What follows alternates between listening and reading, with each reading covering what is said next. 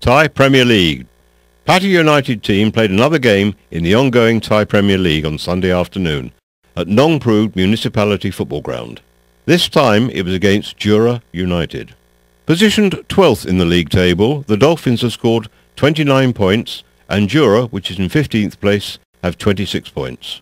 The Dolphins required only one more win to enter the next round, and so the pressure was on throughout this exciting game.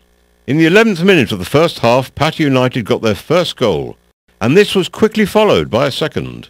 It wasn't until the second half that Jura fought back with their first goal, and only won in the 50th minute, leaving a win for Pattaya United, 2-1. Well done, the Dolphins!